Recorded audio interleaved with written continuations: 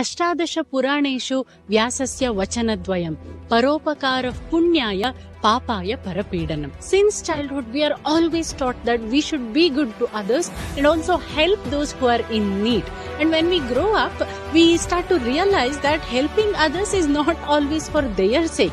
It is also for our own good. Because the best outcome of helping and serving others is that happiness and that satisfaction. In other words, our own emotional and mental upliftment. And that's what this Subhashita means too. It says, if we condense all the teachings of Maharshi Vyasa in the 18 Puranas or the 18 ancient Indian mythological texts, one important take-home lesson that we get is by helping others, we get punya or merit, whereas by hurting or troubling others, we get papa or sin.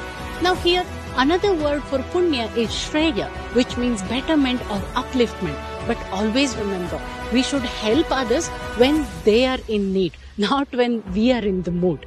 You see the difference? So such a timely help will always be in their favor and will also uplift us emotionally, mentally, socially, and also spiritually. Well, if you like to learn more of such Subhashitas, please consider following us.